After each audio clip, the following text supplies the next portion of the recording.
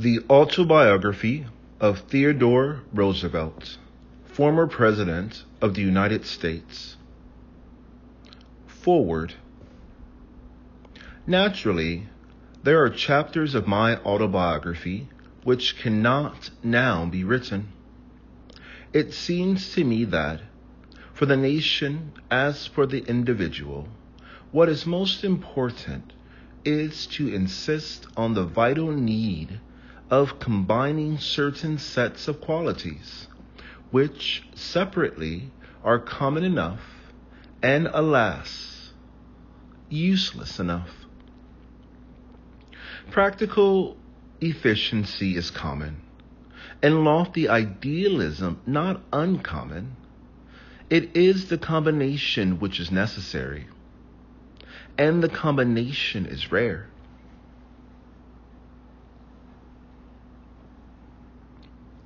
Love of peace is common among weak, short-sighted, timid, and lazy persons.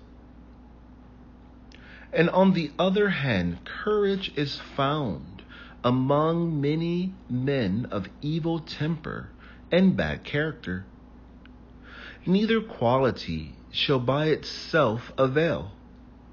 Justice among the nations of mankind and the uplifting of humanity can be brought about only by those strong and daring men who with wisdom love peace, but who love righteousness more than peace. Facing the immense complexity of modern social and industrial conditions, there is need to use freely and unhesitatingly the collective power of all of us. And yet no exercise of collective power will ever avail if the average individual does not keep his or her sense of personal duty, initiative, and responsibility. There is need to develop all the virtues that have the state for their sphere of action. But these virtues are as dust in a windy street unless back of them lie the strong and tender virtues of a family life based on the love of one for another and on their joyous and fearless acceptance of their common obligation to the children that are theirs. There must be the keenest sense of duty, and with it must go the joy of living. There must be shame at the thought of shirking the hard work of the world, and at the same time delight in the many-sided beauty of life. With soul of flame and temper of steel, we must act as our coolest judgment bids us. We must exercise the largest charity towards the wrongdoer that is compatible with relentless war against the wrongdoing.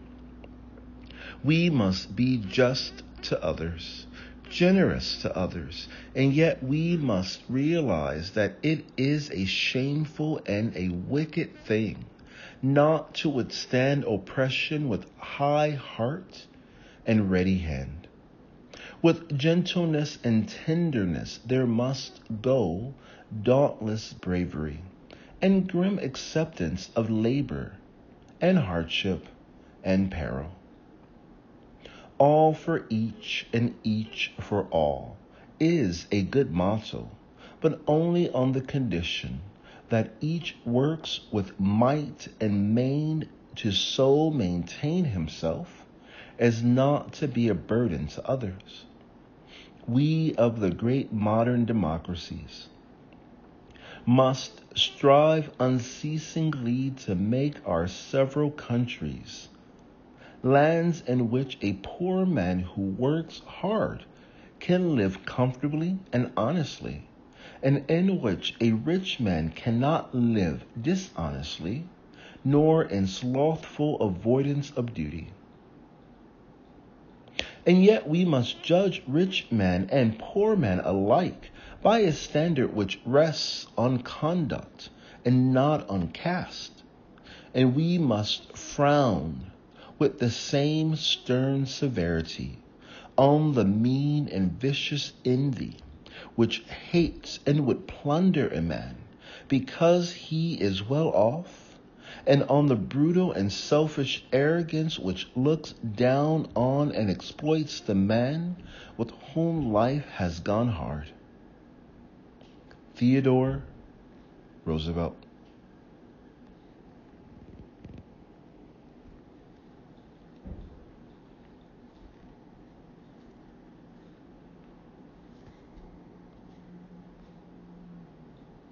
Sagamore Hill, October 1, 1913. Today is the 30th of October, a Friday, 2020, 107 years, 29 days after the writing of this work. Your reader is Christopher Neal, Esquire, and this book is as needed today as it was then. Please forgive any antiquated language. The message itself is what is important. Chapter 1, Boyhood and Youth. My grandfather, on my father's side, was of almost purely Dutch blood. When he was young, he still spoke some Dutch, and Dutch was last used in the services of the Dutch Reformed Church in New York while he was a small boy. About 1644, his ancestor, Gleis Martensen van Roosevelt, came to New Amsterdam as a settler, the euphemistic name for an immigrant who came over in the steerage of a sailing ship in the 17th century instead of the steerage of a steamer in the 19th century. From that time, for the next 7 generations, from father to son, every one of us was born on Manhattan Island. My father's paternal ancestors were of Holland stock, except that there was one named Waldron, a wheelwright, who was one of the pilgrims who remained in Holland when the others came over to found Massachusetts, and who then accompanied the Dutch adventurers to New Amsterdam. My father's mother was a Pennsylvanian. Her forebears had come to Pennsylvania with William Penn, some in the same ship with him. They were of the usual type of the immigration of that particular place and time.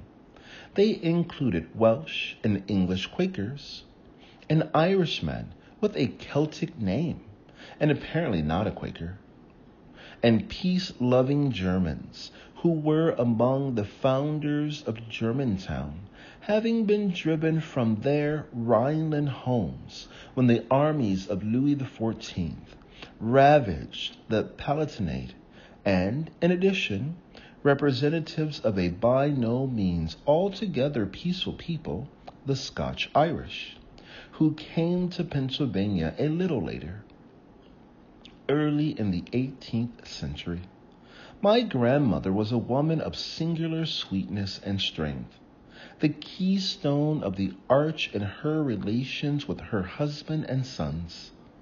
Although she was not herself Dutch, it was she who taught me the only Dutch I ever knew, a baby song on which the first line ran, Trippie Troppa Jonius. I always remembered this, and when I was in East Africa, it proved a bond of union between me and the Boer settlers, not a few of whom knew it, although at first they always had difficulty in understanding my pronunciation, at which I do not wonder. It was interesting to meet these men whose ancestors had gone to the Cape about the time that mine went to America 2 centuries and a half previously, and to find that the descendants of the two streams of immigrants still crooned to their children, some at least, of the same nursery songs. Of my great-grandfather Roosevelt and his family life a century and over ago, I know little beyond what is implied in some of his books that have come down to me. The letters of Junius, a biographer of John Paul Jones, Chief Justice Marshall's Life of Washington. They seem to indicate that his library was less interesting than that of my wife's great-grandfather at the same time, which certainly included such volumes as the original Edinburgh Review, for we have them now on our bookshelves. Of my grandfather Roosevelt, my most vivid childish reminiscence is not something I saw, but a tale that was told me concerning him. In his boyhood, Sunday was as dismal a day for small Calvinistic children of Dutch descent as if they had been of Puritan or Scotch Covenanting or French Huguenot descent. And I speak as one proud of his Holland, Huguenot, and Covenanting ancestors, and proud that the blood of that stark Puritan divine, Jonathan Edwards, flows in the veins of his children. One summer afternoon, after listening to an unusually long Dutch Reformed sermon for the second time that day, my grandfather, a small boy, running home before the congregation had dispersed, ran into a party of pigs, which then wandered free in New York streets. He promptly mounted a big boar, which no less promptly bolted and carried him at full speed through the midst of the outraged congregation. By the way, one of the Roosevelt documents which came down to me illustrates the change that has come over certain aspects of public life since the time which pessimists term the earlier and better days of the Republic. Old Isaac Roosevelt was a member of an auditing committee, which shortly after the close of the Revolution approved the following bill.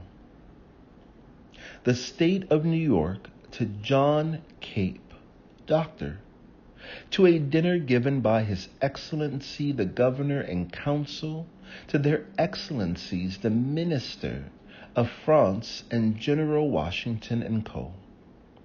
1783, December, to 120 dinners at 48 shillings, to 135 bottles Madeira, 54 shillings, 36 ditto port, 10 shillings, 16 pence, 60 ditto English beer, 9 shillings, 30 bowls punch, 9 shillings, 8 dinners for music,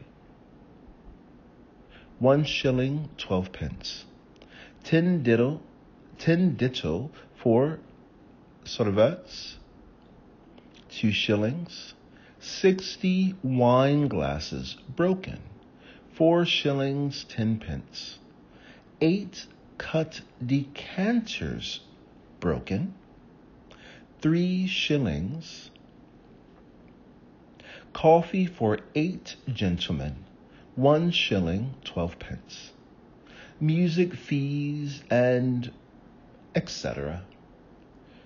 8 shillings, fruit and nuts, 5 shillings, 156 shillings, 10 pence by cash.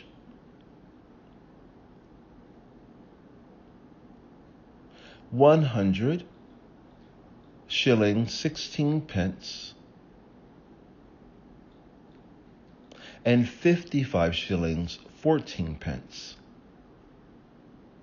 We, a committee of council, having examined the above account, do certify it, amounting to 156 pounds, 10 shillings, to be just. So everywhere I said shillings, it should have been pounds, and everywhere I said pence, it should have been shillings. December 17th, 1783, Isaac Roosevelt, Just Duane, Egbert Benson, Frederick J. received the above contents in full, New York, 17th December, 1783, John Cape. Think of the governor of New York now submitting such a bill for such an entertainment of the French ambassador and the President of the United States. Falstaff's views of the proper proportion between sack and bread are borne out by the proportion between the number of bowls of punch and bottles of port, Madeira, and beer consumed, and the coffee for 8 gentlemen, apparently the only ones who lasted through that stage of the dinner. Especially admirable is the nonchalant manner in which, obviously as a result of the drinking of said bottles of wine and bowls of punch, it is recorded that 8 cut glass decanters, crystal, and 60 wine glasses were broken. During the Revolution, some of my forefathers, North and South, served respectably, but without distinction in the army, and others rendered similar service in the Continental Congress or in various local legislatures. By that time, those who dwelt in the North were for the most part merchants, and those who dwelt in the South planters. My mother's people were predominantly of Scotch, but also of Huguenot and English descent. She was a Georgian, her people having come to Georgia from South Carolina before the Revolution. The original Bullock was a lad from near Glasgow, who came hither a couple of centuries ago, just as hundreds of thousands of needy, enterprising Scotchmen have gone to the 4 quarters of the globe in the intervening 200 years. My mother's great-grandfather, Archibald Bullock, was the first revolutionary president of Georgia. My grandfather, her father, spent the winters in Savannah and the summers at Roswell in the Georgia uplands near Atlanta, finally making Roswell his permanent home. He used to travel thither with his family and their belongings in his own carriage, followed by a baggage wagon. I never saw Roswell until I was president, but my mother told me so much about the place that when I did see it, I felt as if I already knew every nook and corner of it, and as if it were haunted by the ghosts of all the men and women who had lived there. I do not mean merely my own family. I mean the slaves. My mother and her sister, my aunt, used to tell us children all kinds of stories about the slaves. One of the most fascinating referred to a very old and quite brilliant guy called Bear Bob, because in the early days of settlement, he had been partially scalped by a black bear. Then there was Mom Grace, who was for a time my mother's nurse, and whom I had supposed to be dead, but who greeted me when I did come to Roswell very respectable, and apparently with years of life before her. The 2 chief personages of the drama that used to be repeated to us were Daddy Luke, the Negro overseer, and his wife, Mom Charlotte. I never saw either Daddy Luke or Mom Charlotte, but I inherited the care of them when my mother died. After the close of the war, they resolutely refused to be emancipated or leave the place. The only demand they made upon us was enough money annually to get a new critter, that is, a mule.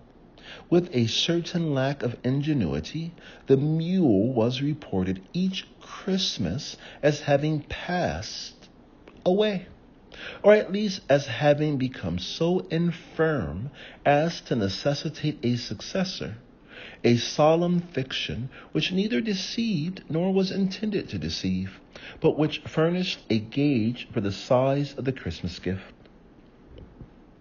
My maternal grandfather's house was on the line of Sherman's march.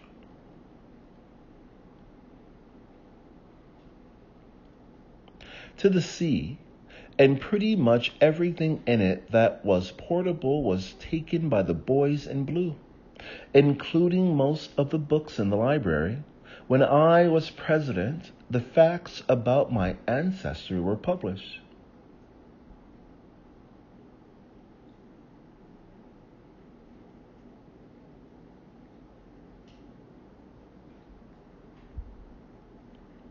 It was a little copy of the poems of Mr. Gray. When I was president, the facts about my ancestry were published, and a former soldier in Sherman's army sent me back one of the books with my grandfather's name in it. It was a little copy of the poems of Mr. Gray, an 18th century edition printed in Glasgow. On October 27, 1858, I was born at number 28 East 20th Street, New York City, in the house in which we lived during the time that my two sisters and my brother and I were small children. At the time of this reading, that was 162 years ago and 3 days. It was furnished in the canonical taste of the New York which George William Curtis described in the Potiphar Papers. The black haircloth furniture in the dining room scratched the bare legs of the children when they sat on it. The middle room was a library with tables, chairs, and bookcases of gloomy respectability. It was without windows, and so was available only at night. The front room, the parlor, seemed to us children to be the room of much splendor, but was open for general use only on Sunday evening, or on rare occasions when there were parties. The Sunday evening family gathering,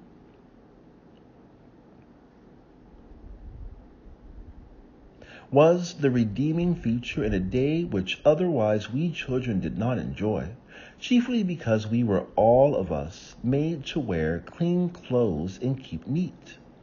The ornaments of that parlor I remember now, including the gas chandelier decorated with a great quantity of cut glass prisms. These prisms struck me as possessing peculiar magnificence. One of them fell off one day, and I hastily grabbed it and stowed it away, passing several days of furtive delight in the treasure. A delight always alloyed with fear that I would be found out and convicted of larceny. There was a Swiss wood carving representing a very big hunter on one side of an exceedingly small mountain, and a herd of chamois, disproportionately small for the hunter and large for the mountain, just across the ridge. This always fascinated us, but there was a small chamois kid for which we felt agonies lest the hunter might come on it and kill it. There was also a Russian mujik drawing a gilt sledge on a piece of malachite. Someone mentioned in my hearing that malachite was a valuable marble. This fixed in my mind that it was valuable exactly as diamonds are valuable. I accepted that mujik as a priceless work of art, and it was not until I was well in middle age that it occurred to me that I was mistaken. Now and then we children were taken round to our grandfather's house, a big house for the New York of those days, on the corner of 14th Street and Broadway, fronting Union Square. Inside there was a large hall running up to the roof. There was a tessellated black and white marble floor and a circular staircase round the sides of the hall. From the top floor down, we children much admired both the tessellated floor and the circular staircase. I think we were right about the latter, but I am not so sure as to the tessellated floor. The summers we spent in the country, now at one place, now at another, we children, of course, loved the country beyond anything. We disliked the city. We were always wildly eager to get to the country when spring came, and very sad when in the late fall the family moved back to town. In the country, we, of course, had all kinds of pets: cats, dogs, rabbits, a coon, and a sorrel Shetland pony named General Grant. When my younger sister first heard of the real General Grant, by the way, she was much struck by the coincidence that someone should have given him the same name as the pony. 30 years later, my own children had their pony Grant. In the country, we children ran barefoot much of the time, and the seasons went by in a round of uninterrupted and enthralling pleasures, supervising the haying and harvesting, picking apples, hunting frogs successfully and woodchucks unsuccessfully, gathering hickory nuts and chestnuts for sale to patient parents, building wigwams in the woods, and sometimes playing Indians in too realistic manner by staining ourselves, and incidentally our clothes, in liberal fashion with poke cherry juice.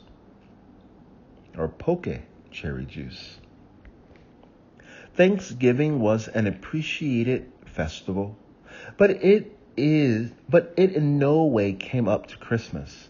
Christmas was an occasion of literally delirious joy. In the evening we hung up our stockings, or rather the biggest stocking we could borrow from the grown-ups.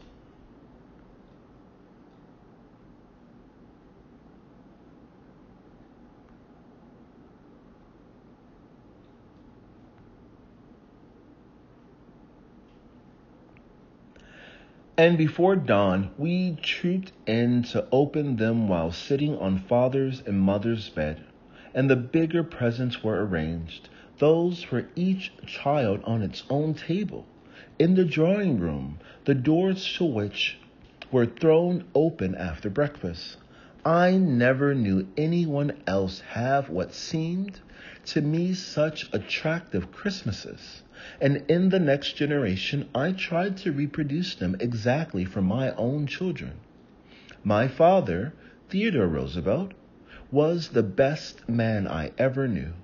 He combined strength and courage with gentleness, tenderness, and great unselfishness. He would not tolerate in us children selfishness or cruelty, idleness, cowardice, or untruthfulness.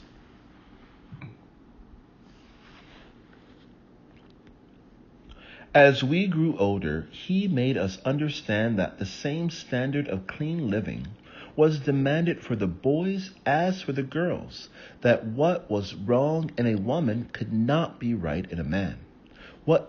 With great love and patience, and the most understanding sympathy and consideration, he combined insistence on discipline. He never physically punished me but once, but he was the only man of whom I was ever really afraid. I do not mean that it was a wrong fear, for he was entirely just. And we children adored him. We used to wait in the library in the evening until we could hear his key rattling in the latch of the front hall, and then rush out to greet him. And we would troop into his room while he was dressing, to stay there as long as we were permitted, eagerly examining anything which came out of his pockets, which could be regarded as an attractive novelty. Every child has fixed in his memory various details which strike it as of grave importance. The trinkets he used to keep in a little box on his dressing table, we children always used to speak of as treasures. The word and some of the trinkets themselves passed on to the next generation. My own children, when small, used to troop into my room while I was dressing, and the gradually accumulating trinkets in the ditty box, the gift of an enlisted man in the Navy, always excited rapturous joy. On occasions of solemn festivity, each child would receive a trinket from his or her very own. Each child would receive a trinket for his or her very own. My children, by the way, enjoyed one pleasure I do not remember enjoying myself. When I came back from riding, the children who brought the boot jack would itself promptly get into the boots and clump up and down the room with a delightful feeling of kinship with Jack of the 7 league strides. The punishing incident I have referred to happened when I was 4 years old. I bit my elder sister's arm. I do not remember biting her arm, but I do remember running down to the yard, perfectly conscious that I had committed a crime. From the yard I went into the kitchen, got some dough from the cook, and crawled under the kitchen table. In a minute or two, my father entered from the yard and asked where I was. The warm-hearted Irish cook had a characteristic contempt for informers, but although she said nothing, she compromised between informing and her conscience by casting a look under the table. My father immediately dropped on all fours and darted for me.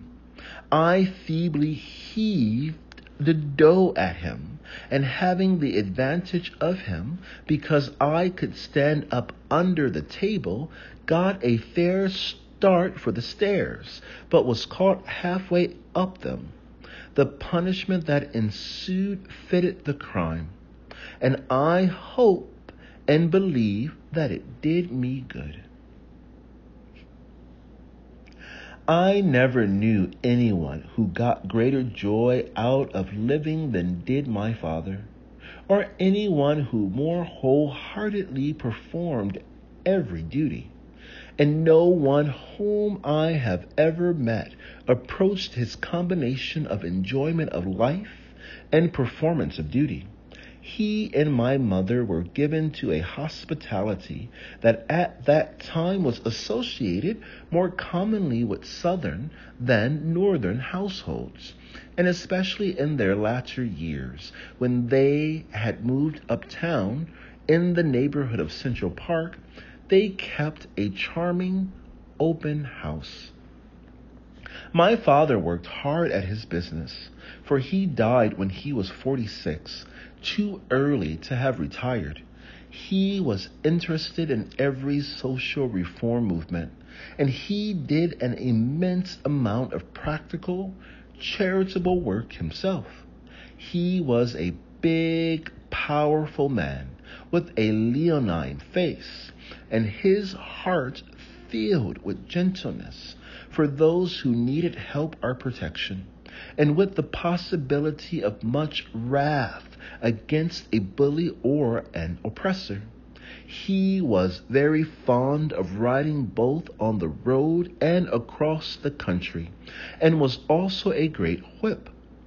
He usually drove four in hand, or else a spike team, that is, a pair with a third in the lead. I do not suppose that such a team exists now. The trap he drove we always called the high phaeton. The wheels turned under and front. I have it yet. He drove long-tailed horses, harnessed loose and light of American harness, so that the whole rig had no possible resemblance to anything that would be seen now. My father always excelled in improving every spare half hour or 3/4 of an hour, whether for work or enjoyment. Much of his four-in-hand driving was done in the summer afternoons when he would come out on the train from his business in New York. My mother and one or perhaps two of us children might meet him at the station.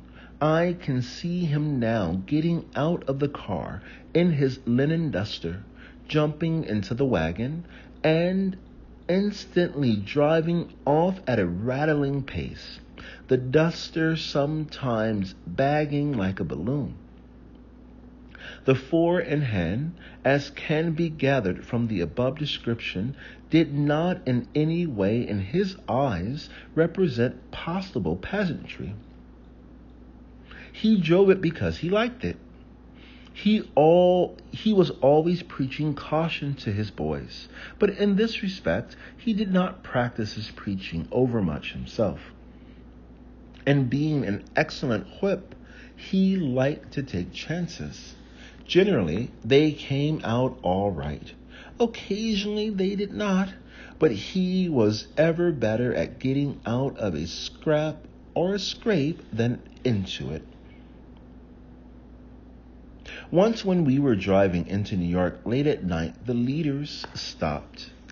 He flicked them, and the next moment we could dimly take out that they had jumped. It then appeared that the street was closed and that a board had been placed across it, resting on two barrels, but without a lantern. Over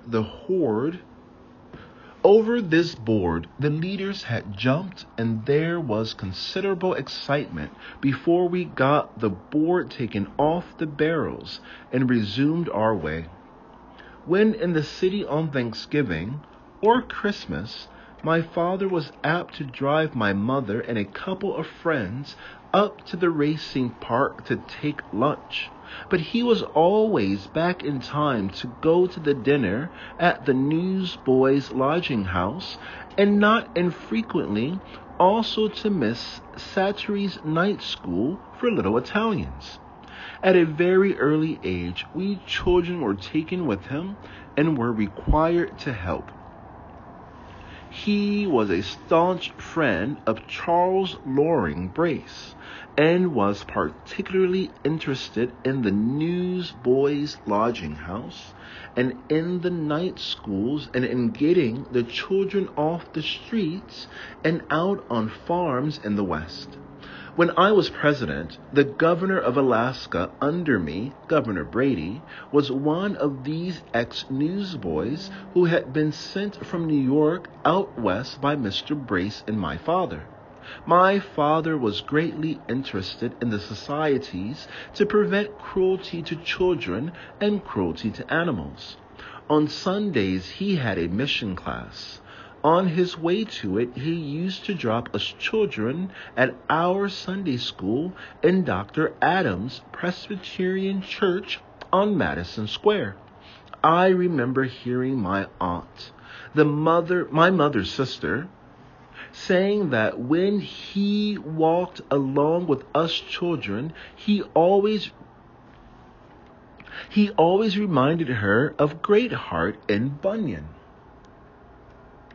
Under the spur of his example, I taught a mission class myself for 3 years before going to college, and for all 4 years that I was in college. I do not think I made much of a success of it, but the other day on getting out of a taxi in New York, the chauffeur spoke to me and told me that he was one of my old Sunday school pupils. I remembered him well and was much pleased to find that he was an ardent bull mooser. My mother, Martha Bullock, was a sweet, gracious, beautiful Southern woman, a delightful companion and beloved by everybody. She was entirely unreconstructed to the day of her death.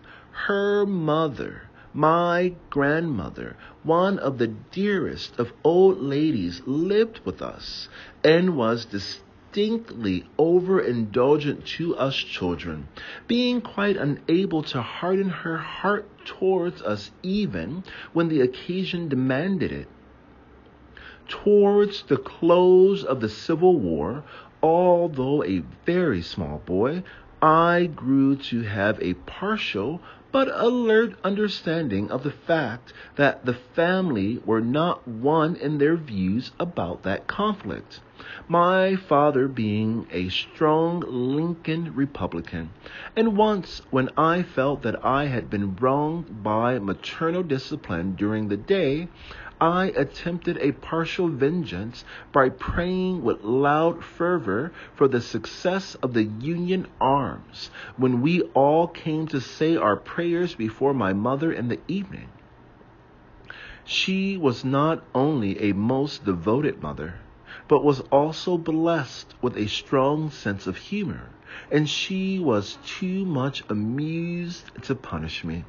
But I was warned not to repeat the offense under penalty of my father's being informed, he being the dispenser of serious punishment. Morning prayers were with my father. We used to stand at the foot of the stairs, and when father came down, we called out, "I speak for you," and the cubbyhole too. There were 3 of us young children, and we used to sit with father on the sofa while he conducted morning prayers. The place between father and the arm of the sofa we called the cubbyhole.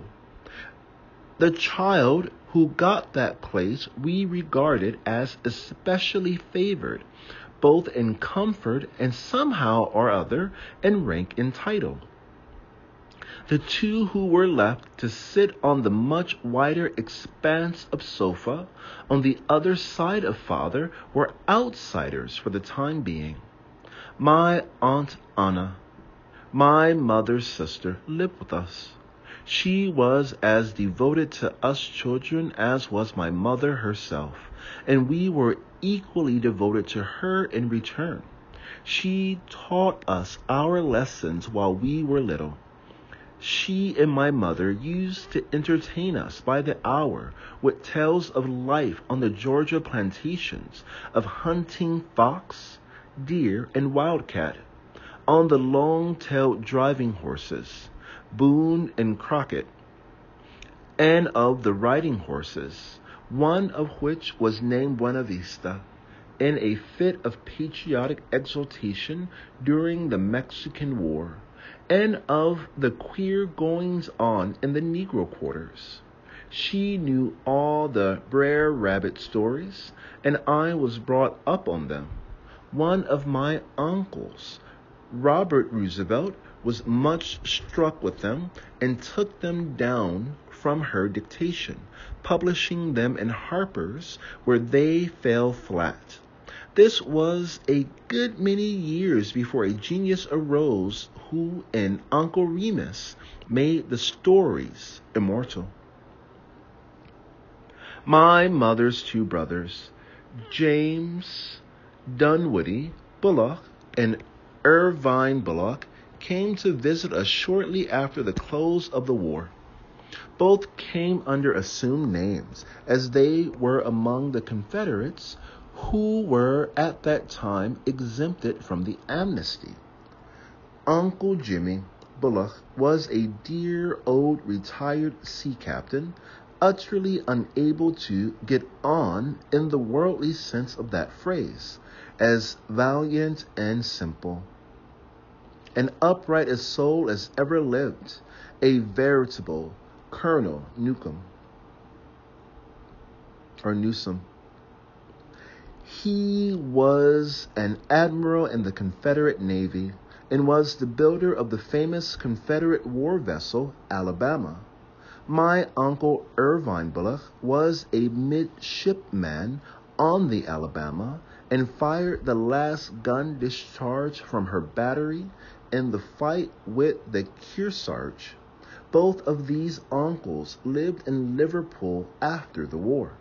My Uncle Jimmy Bullock was forgiving and just in reference to the Union forces, and could discuss all phases of the Civil War with entire fairness and generosity. But in English politics, he promptly became a Tory of the most ultra-conservative school. Lincoln and Grant he could admire, but he would not listen to anything in favor of Mr. Gladstone. The only occasions on which I ever shook his faith in me were when I would venture meekly to suggest that some of the manifestly preposterous falsehoods about Mr. Gladstone could not be true.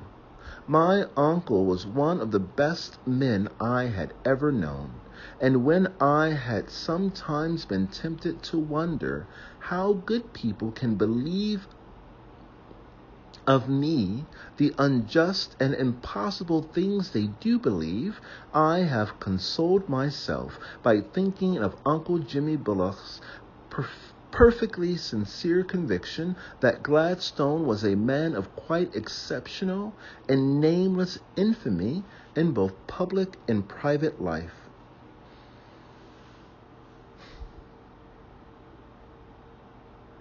I was a sickly, delicate boy, suffered much from asthma, and frequently had to be taken away on trips to find a place where I could breathe.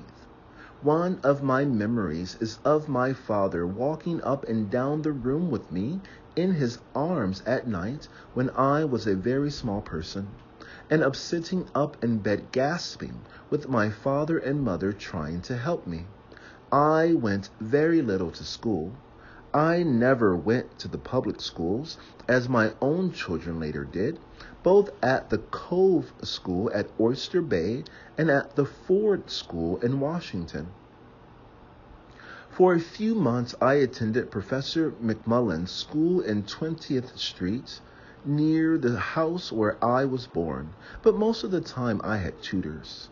As I have already said, my aunt taught me when I was small. At one time, we had a French governess, a loved and valued mademoiselle in the household. When I was 10 years old, I made my first journey to Europe. My birthday was spent in Cologne, and in order to give me a thoroughly party feeling, I remember that my mother put on full dress for my birthday dinner. I do not think I gained anything from this particular trip abroad. I cordially hated it, as did my younger brother and sister. Practically all the enjoyment we had was in exploring any ruins or mountains when we could get away from our elders, and in playing in the different hotels. Our one desire was to get back to America, and we regarded Europe with the most ignorant chauvinism and contempt. 4 years later, however, I made another journey to Europe, and I was old enough to enjoy it thoroughly and profit by it. While still a small boy, I began to take an interest in natural history.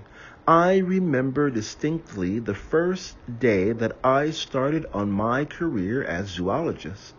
I was walking up Broadway, and as I passed the market to which I used sometimes be and as I passed the market to which I used sometimes to be sent before breakfast to get strawberries, I suddenly saw a dead seal laid out on a slab of wood.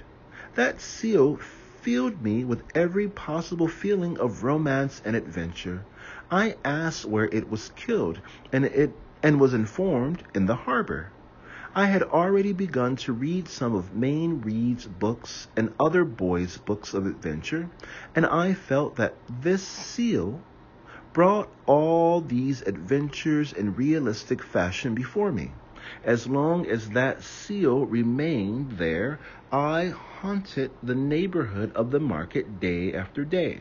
I measured it, and I recall that, not having a tape measure, I had to do my best to get its girth with a folding pocket foot rule, a difficult undertaking. I carefully made a record of the utterly useless measurements, and at once began to write a natural history of my own, on the strength of that seal.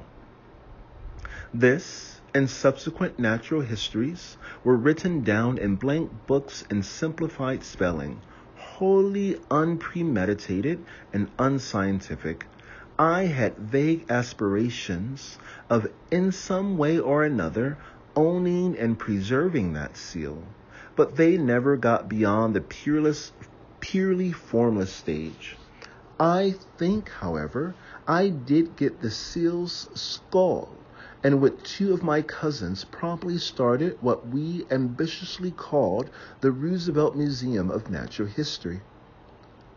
The collections were at first kept in my room until a rebellion on the part of the chambermaid received the approval of the higher authorities of the household, and the collection was moved up to a kind of bookcase in the back hall upstairs. It was the ordinary small boy's collection of curios, quite incongruous and entirely valueless except from the standpoint of the boy himself. My father and mother encouraged me warmly in this, as they always did in anything that could give me wholesome pleasure or help to develop me. The adventures of the seal and the novels of Mayne Reid together strengthened my instinctive interest in natural history. I was too young to understand much of Mayne Reid, excepting the adventure part and the natural history part. These enthralled me. But of course my reading was not wholly confined to natural history.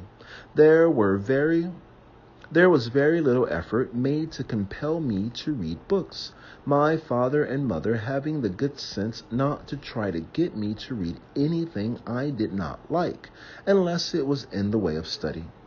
I was given the chance to read books that they thought I ought to read, but if I did not like them, I was then given some other good book that I did like.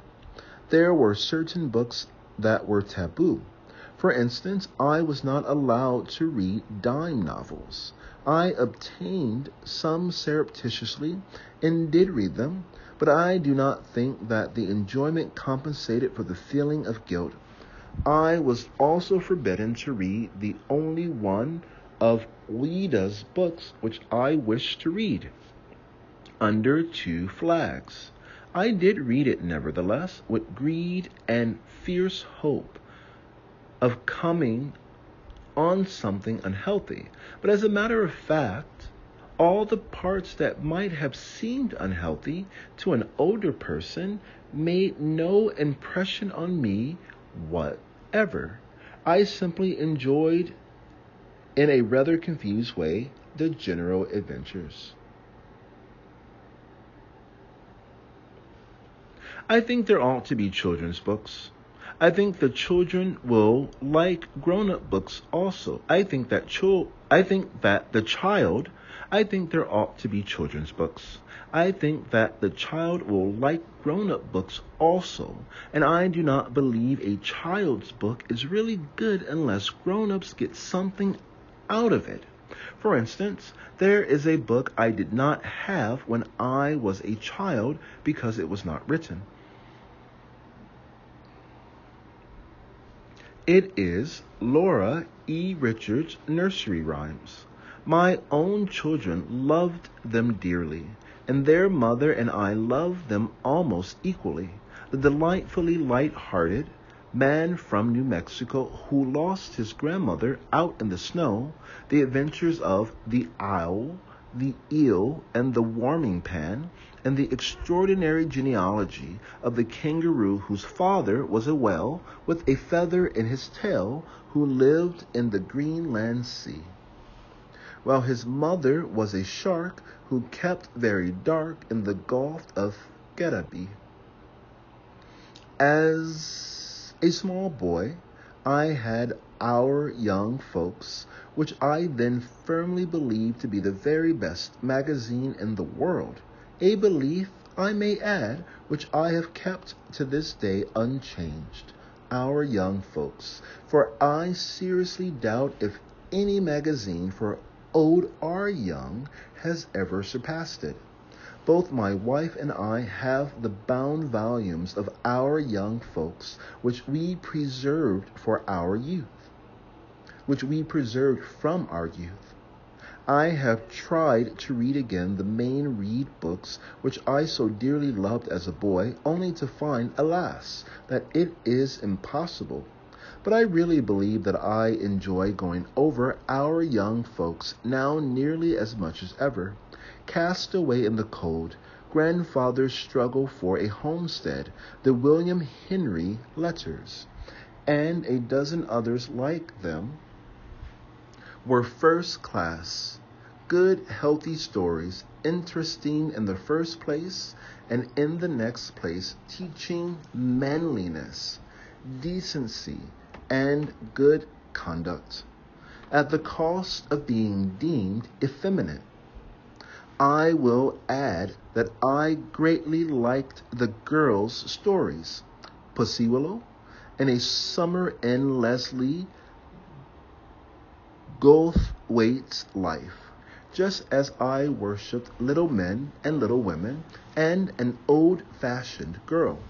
This enjoyment of the gentler side of life did not prevent my reveling in such tales of adventure as Ballantyne stories or Marryat's Midshipman Easy. I suppose everybody has kinks in him, and even as a child there were books which I ought to have liked and did not. For instance, I never cared at all for the first part of Robinson Crusoe, and although it is unquestionably the best part, I do not care for it now. Whereas the second part, containing the adventures of Robinson Crusoe with the wolves in the Pyrenees and out in the Far East, simply fascinated me. What I did like in the first part were the adventures before Crusoe finally reached his island, the fight with the Scilly rover, and the allusion to the strange beasts at night taking their improbable bath in the ocean. Thanks to being already an embryo zoologist, I disliked the Swiss Family Robinson because of the wholly impossible collection of animals met by that worthy family as they ambled inland from the wreck. Even in poetry, it was the relation of adventures that most appealed to me as a boy. At a pretty early age, I began to read certain books of poetry, notably Longfellow's poem, The Saga of King Olaf, which absorbed me. This introduced me to Scandinavian literature, and I have never lost my interest in and affection for it. Among my first books was a volume of hopelessly unscientific. Among my first books was a volume of a hopelessly unscientific kind by Mayne Reid about mammals, illustrated with pictures no more artistic than but quiet, illustrated with pictures no more artistic than but quite as thrilling as those in the typical school geography. When my father found how deeply interested I was in this not very accurate volume, he gave me a little book by J.G. Wood, the English writer of popular books on natural history, and then a larger one of his called Homes Without Hands. Both of these were cherished possessions. They were studied eagerly, and they finally descended to my children. The Homes Without Hands, by the way, grew to have an added association and connection with a pedagogical failure on my part. In accordance with what I believe was some kind of modern theory of making education interesting and not letting it become a task, I endeavored to teach my eldest small boy one or two of his letters from the title page. As the letter H appeared in the title an unusual number of times, I selected that to begin on. My effort being to keep the small boy interested, not to let him realize that he was learning a lesson, and to convince him that he was merely having a good time. Whether it was the theory or my method of applying it that was defective, I do not know, but I certainly absolutely eradicated from his brain any ability to learn what H was. And long after he had learned all the old letters of the alphabet in the old-fashioned way, he proved wholly unable to remember H under any circumstances. Quite unknown to myself, I was, while a boy, under a hopeless disadvantage in studying nature. I was very nearsighted, so that the only thing I could study were those I ran against or stumbled over. When I was about 13, I was allowed to take lessons in taxidermy from a Mr. Bell, a tall, clean-shaven, white-haired old gentleman, as straight as an Indian, who had been a companion of Audubon's. He had a musty little shop, somewhat on the order of Mr. Venus's shop and our mutual friend, a little shop in which he had done very valuable work for science. This vocational study, as I supposed it would be called by modern educators, spurred and directed my interest in collecting specimens for mounting and preservation. It was this summer that I got my first gun, and it puzzled me to find that my companions seemed to see things to shoot at which I could not see at all. One day they read aloud an advertisement in huge letters on a distant billboard, and I then realized that something was the matter. For not only was I unable to read the sign, but I could not even see the letters. I spoke of this to my father, and soon afterwards got my first pair of spectacles, which literally opened an entirely new world to me. I had no idea how beautiful the world was until I got those spectacles.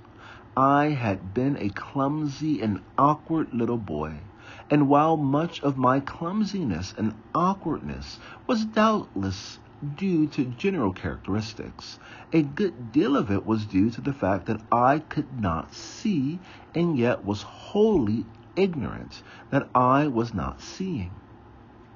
The recollection of this experience gives me a keen sympathy with those who are trying in our public schools and elsewhere to remove the physical causes of deficiency in children, who are often unjustly blamed for being obstinate or unambitious, are mentally stupid. This same summer, too, I obtained various new books on mammals and birds, including the publications of Spencer Baird, for instance, and made an industrious book study of the subject. I did not accomplish much in outdoor study because I did not get spectacles until late in the fall. A short time before I started with the rest of the family for a second trip to Europe, we were living at Dobbs Ferry on the Hudson. My gun was breech-loading, pin-fire double barrel of French manufacture. It was an excellent gun for a clumsy and often absent-minded boy. There was no spring to open it, and if the mechanism became rusty, it could be opened with a brick without serious damage. When the cartridges stuck, they could be removed in the same fashion. If they were loaded, however, the result was not always happy, and I tattooed myself with partially unburned grains of powder more than once. When I was 14 years old, in the winter of 72 and 73, I visited Europe for the second time, and this trip formed a really useful part of my education. We went to Egypt, journeyed up the Nile, traveled through the Holy Land and part of Syria, visited Greece and Constantinople, and then we children spent the summer in a German family in Dresden. My first real collecting as a student of natural history was done in Egypt during this journey. By this time, I had a good working knowledge of American bird life from the superficially scientific standpoint. I had no knowledge of the ornithology of Egypt, but I picked up in Cairo a book by an English clergyman whose name I have now forgotten, who described a trip up the Nile, and in an appendix to his volume gave an account of his bird collection.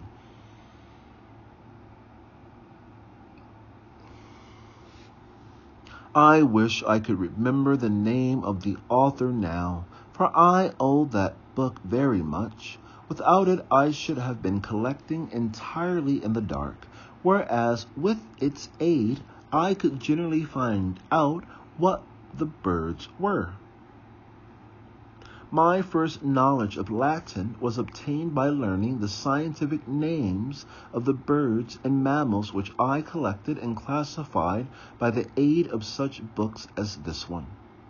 The birds I obtained up the Nile and in Palestine represented merely the usual boys' collection. Some years afterward, I gave them, together with the other ornithological specimens I had gathered, to the Smithsonian Institution in Washington, and I think some of them also to the American Museum of Natural History in New York. I am told that the skins are to be found yet in both places and in other public collections. I doubt whether they have my original labels on them. With great pride, the directors of the Roosevelt Museum, consisting of myself and the two cousins aforesaid, had printed a set of Roosevelt Museum labels in pink ink preliminary to what was regarded as my adventurous trip to Egypt. This bird collecting gave what was really the chief zest to my Nile journey. I was old enough and had read enough to enjoy the temples and the desert scenery and the general feeling of romance, but this in time would have paled if I had not also had the serious work of collecting and preparing my specimens. Doubtless the family had their moments of suffering, especially on one occasion when a well-meaning maid extracted from my taxidermist outfit the old toothbrush with which I put on the skins the arsenical soap necessary for their preservation, partially washed it, and left it with the rest of my wash kit for my own personal use. I suppose that all growing boys tend to be grubby, but the ornithological small boy, or indeed the boy with the taste for natural history of any kind, is generally the very grubbiest of all. An added element in my case was the fact that while in Egypt, I suddenly started to grow. And there were no tailors up the Nile. When I got back to Cairo, I needed a new outfit, but there was one suit of clothes too good to throw away, which we kept for a change, and which was known as my Smike suit, because it left my wrists and ankles as bare as those of poor Smike himself. When we reached Dresden, we younger children were left to spend the summer in the house of Herr Minkwitz, a member of either the municipal or the Saxon government. I have forgotten which. It was hoped that in this way we would acquire some knowledge of the German language and literature. They were the very kindest family imaginable. I shall never forget the unwearied patience of the two daughters. The father and mother and a shy, thin student cousin who was living in the flat were no less kind. Whenever I could get out into the country, I collected specimens industriously and enlivened the household with hedgehogs and other small beasts and reptiles, which persisted in escaping from partially closed bureau drawers. The two sons were fascinating students from the University of Leipzig, both of them belonging to dueling corps and much scarred in consequence. One, a famous swordsman, was called Der Rote Herzog, the Red Duke, and the other was nicknamed Herr Nessehorn, Sir Rhinoceros, because the tip of his nose had been cut off in a duel and sewn on again. I learned a good deal of German here, in spite of myself, and above all, I became fascinated with Nibel und Ginled. German prose never became really easy to me in the sense that French prose did, but for German poetry I cared as much as for English poetry.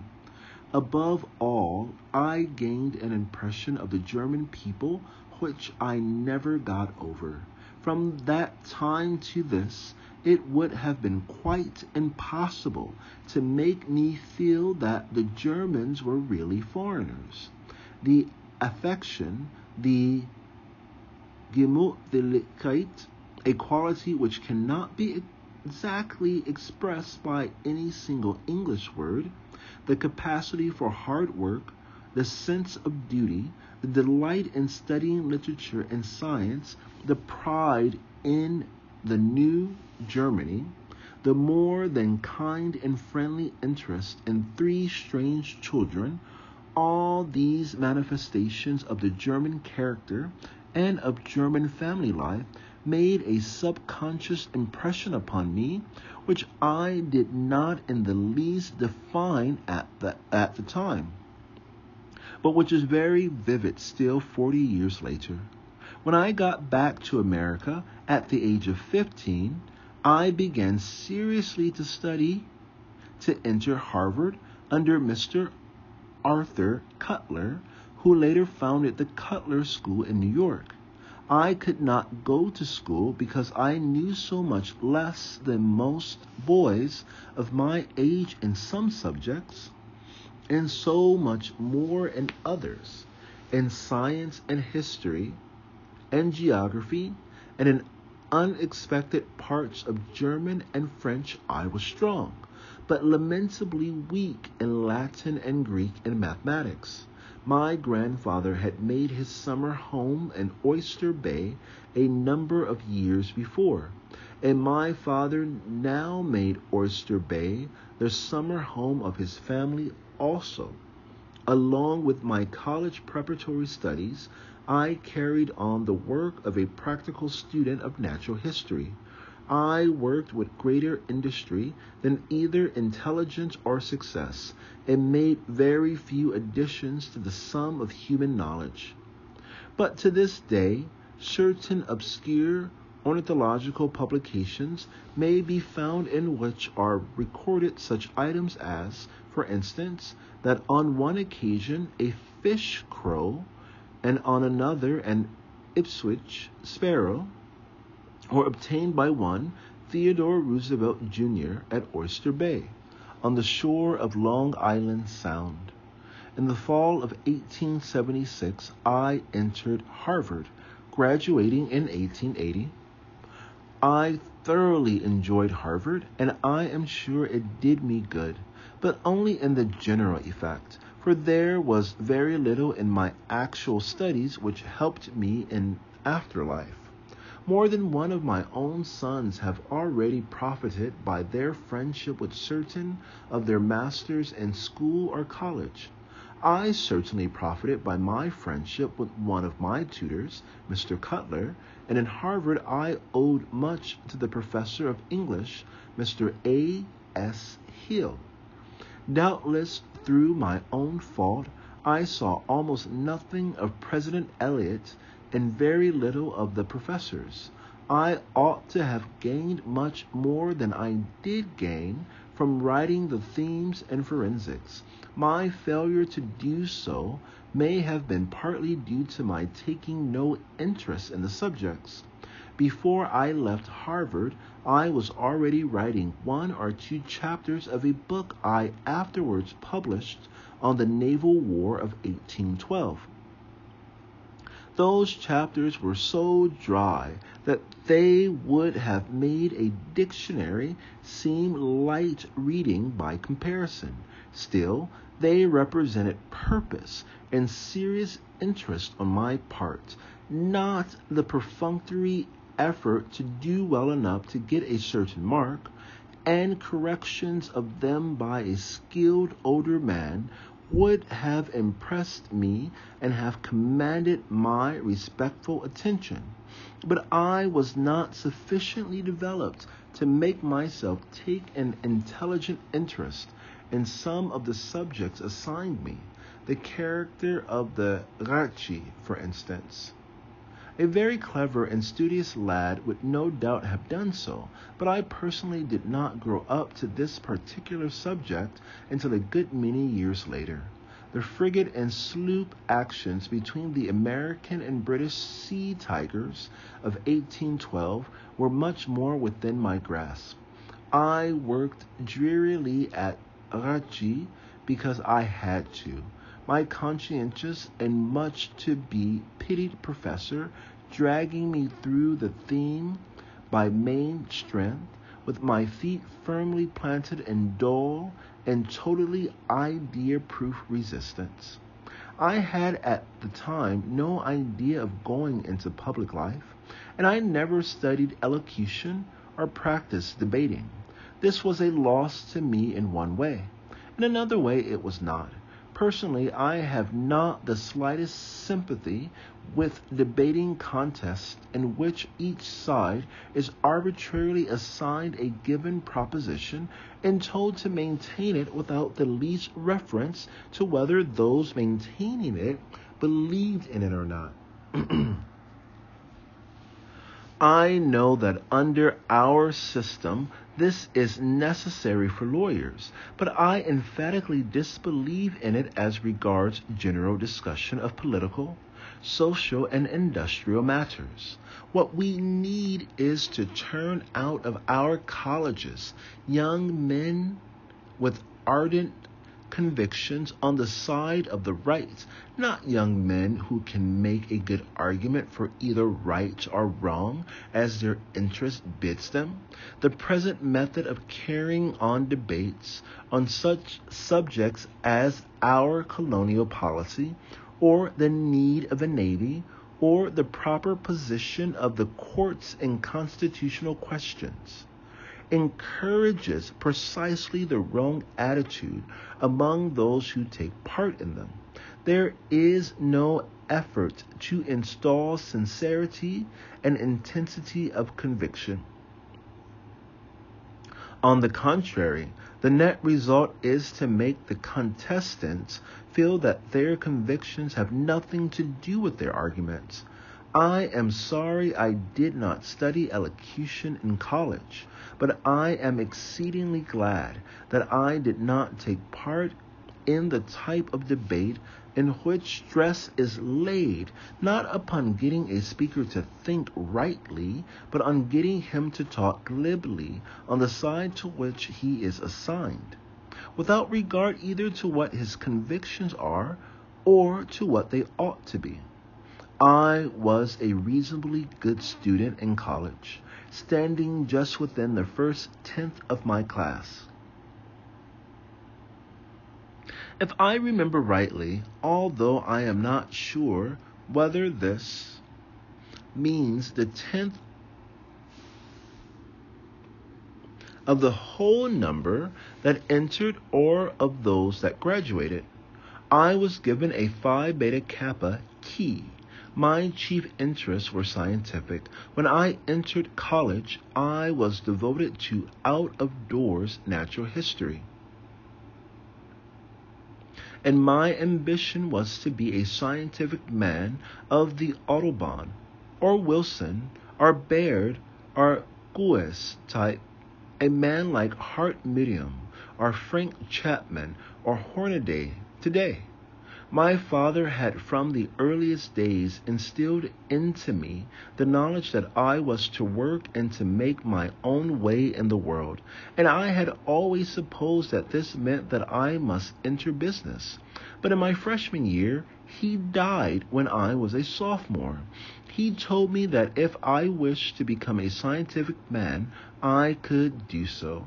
He explained that I must be sure that I really intensely desired to do scientific work, because if I went into it, I must make it a serious career, that he had made enough money to enable me to take up such a career and do non-remunerative work of value if I intended to do the very best work there was in me, but that I must not dream of taking it up as a dilettante.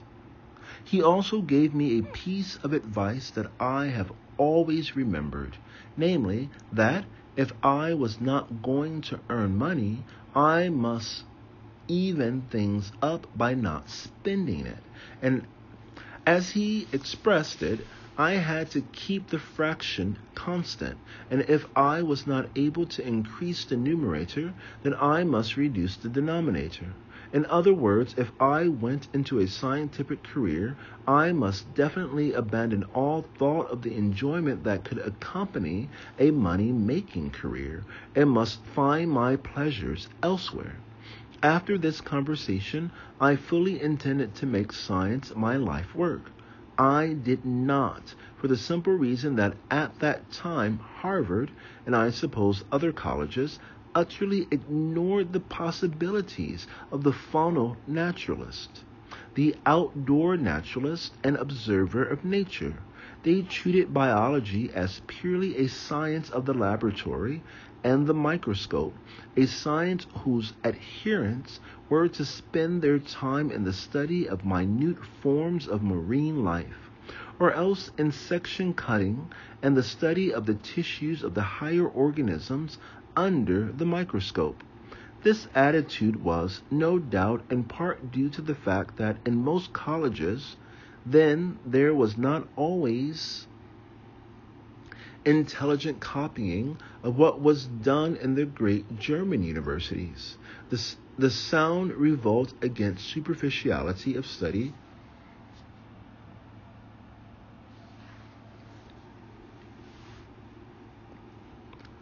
had been carried to an extreme. Thoroughness in minutiae as the only end of study had been erected into a fetish. There was a total failure to understand the great variety of kinds of work that could be done by naturalists, including what could be done by outdoor naturalists, the kind of work which Hart Medium and his assistants in the Biological Survey had carried to such a high degree of perfection as regards North American mammals. In the entire proper desire to be thorough and to avoid slipshod methods, the tendency was to treat as not serious, as unscientific, any kind of work that was not carried on with laborious minuteness in the laboratory. My taste was specialized in a totally different direction, and I had no more desire or ability to be a microscopist and section cutter than to be a mathematician. Accordingly, I abandoned all thoughts of becoming a scientist. Doubtless this meant that I really did not have the intense devotion to science which I thought I had, for if I had possessed such devotion, I would have carved out a career for myself somehow without regard to discouragements. As regards political economy, I was, of course, while in college, taught the laissez-faire doctrines, one of them being free trade, then accepted as canonical. Most American boys of my age were taught both their surroundings Most American boys of my age were taught both by their surroundings and by their studies certain principles which were very valuable from the standpoint of national interest, and certain others which were very much the reverse. The political economists were not especially to blame for this.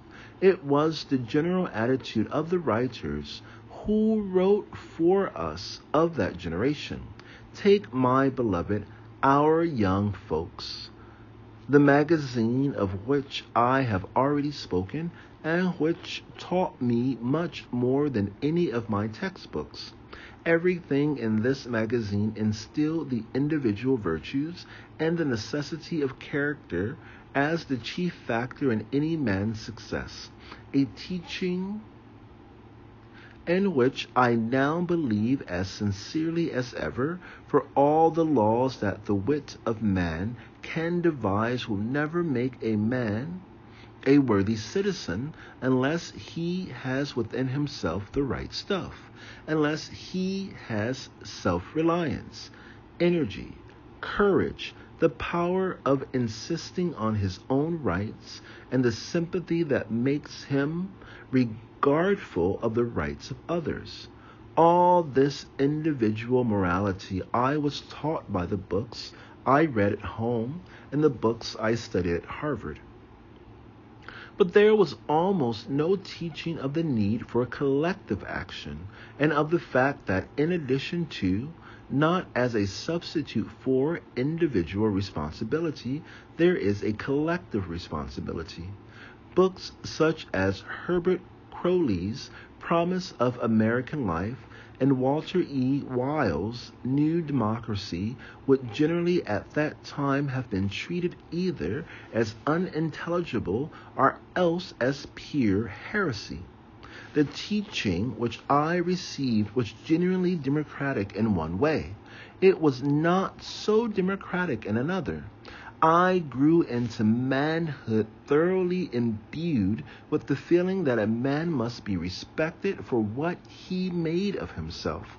But I had also, consciously or unconsciously, been taught that socially and industrially pretty much the whole duty of the man lay in thus making the best of himself, that he should be honest in his dealings with others in charitable and old-fashioned way, and charitable in the old-fashioned way to the unfortunate, but that it was no part of his business to join with others in trying to make things better for the many by curbing the abnormal and excessive development of individualism in a few.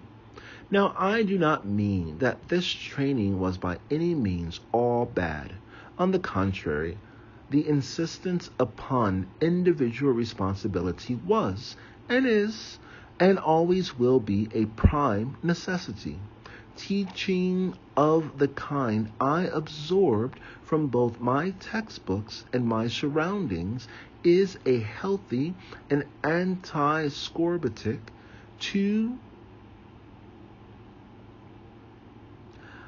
Teaching of the kind I absorbed from both my textbooks and my surroundings is a healthy anti-scorbutic to the sentimentality which, by